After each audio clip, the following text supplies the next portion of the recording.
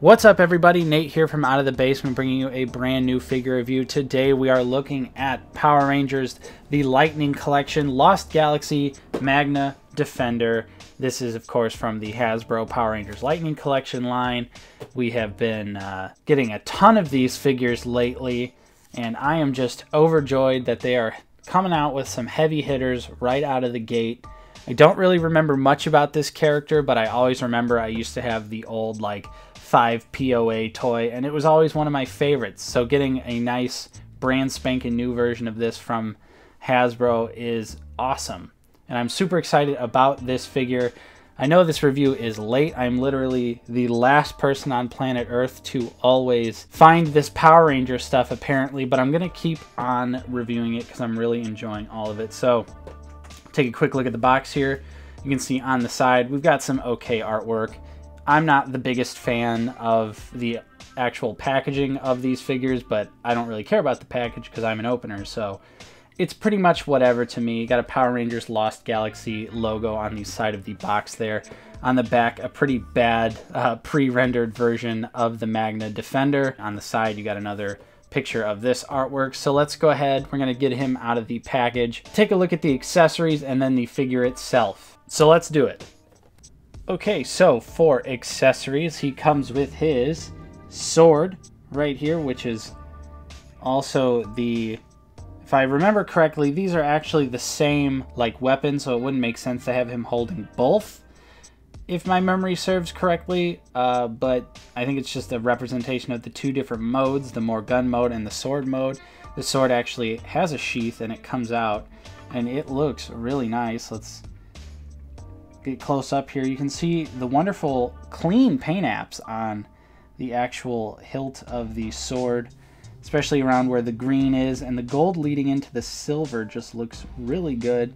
It's a little bit fuzzy at the top there, but it's not too bad. On the opposite side, it also looks really nice. The nice sculpted details really shine on this figure, and this sword in particular looks really good.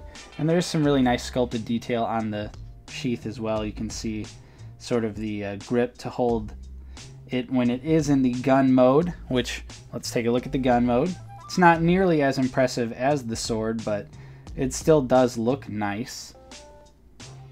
This doesn't move, this doesn't cock back or forth. It kind of looked like it did, so I thought I'd give it a little shot there, but the sculpted detail is pretty nice.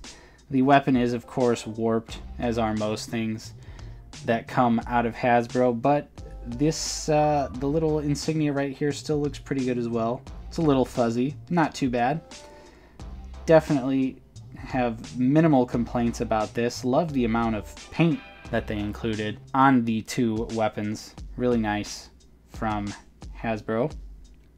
And of course they both have pegs as well, so they can peg into the Magna Defender, like so. On his belt here, you can have the sword plugged in just like that, or you could also plug the gun in. Fits well, super easy to put in, and looks super dope. So he also comes with a blast effect, which plugs right into the weapon. Okay, it does actually plug in a certain way, so you gotta kind of get it right, and you'll be able to tell where the grooves line up for a snug fit, just like that. And it fits on the blaster, and that's just awesome. Love that they're including blast effects with all the Power Rangers stuff, really just adding that nice little bit of extra value. And also, just in case you were wondering, it does plug into the sword version as well, so pretty cool. And then he also comes with a trigger finger and a closed grip hand, and then he also comes with a super wide grip hand and then a wider grip hand for the left hand right there. So now here is the Magna Defender out of the packaging and in full view, and this figure does look awesome. Really nice sculpted details across the entire figure, along with the combination of accessories and this nice rubber cape, although cloth would always be preferred, but still looks really nice, and I like the way it hangs and the way it plugs in. So let's take a close look at the details of the figure here. So you can see the figure has tons of paint all over it. For a mostly black figure, it does feature quite a bit of paint and some really nice details on it. So you can see that the helmet is a black, silver, and gold color scheme with the green gem on the front there. And the green is a nice reflective color along with the big part on the breastplate. Look at how reflective that is. That looks super nice. So for the head, you can see it is a little splotchy upon very close inspection. For instance, on the top of the head, you can see the paint really gets pretty sloppy, but that is to be expected when you are dealing with Hasbro stuff. But the rest of the body also has this nice textured detail on the armor that looks really nice, and you can really see it on the legs. And just the design of this costume in general, it's so unique.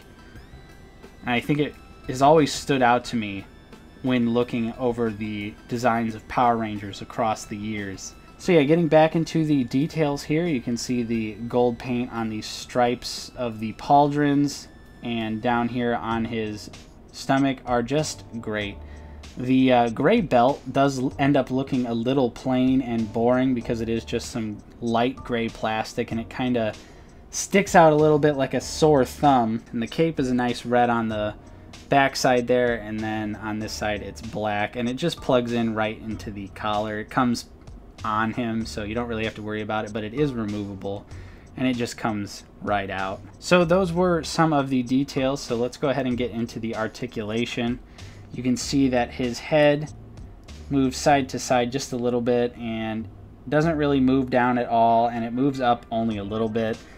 The head articulation is pretty poor on the Magna Defender, although, you know, he can obviously twist around, but it could, I feel like it could be a lot better. But the collar mixed with the design of the helmet and the cape all kind of work together to really inhibit the head articulation, but he still does have some pretty good articulation anyway. Articulated shoulder pads right there that move up and completely get out of the way of the arms, so you can bring those all the way up. And yeah, you can see the pads go up high enough they will not get in the way at all. He does have a bicep swivel, double jointed elbows that work really nicely there. The hand is on a swivel and the peg is a horizontal peg, so it goes inward like that, and his hand wants to pop out, and they are all like that. There are no vertical pegs for Magna Defender. Unfortunately, he does have the really nice diaphragm joint. Is that what I want to call that? The diaphragm right here, so you get tons of wiggle room all around. And he does feature some nice ab crunch. He can go forward really far. Looks pretty good. I mean, obviously it kind of looks ugly, but it works pretty good. And he can go back way farther than you would ever really need him to. But again, you obviously will get that separation right there. There's nothing you can really do about that. The legs can kick out really far. The double jointed knees, of course, work great. He does also have thigh swivel. Pretty much the standard articulation all of the Power Ranger Lightning Collection figures have had so far. The feet can go down really far, and they can go up a decent amount as well. And the side to side ankle pivot works great. So now let's go ahead, we're going to compare him to some other figures from some different lines so you can get a sense of scale. First up, some of his line mates. We have the Shadow Ranger and the Putty. Then we have the Black Series Royal Guard and the Marvel Legends Black Knight. And finally, the Mezco 1/12 Michael Myers and NECA Ultimate Roy Burns Jason. So all in all, I think the Magna Defender is another solid entry into the Power Rangers Lightning Collection from Hasbro.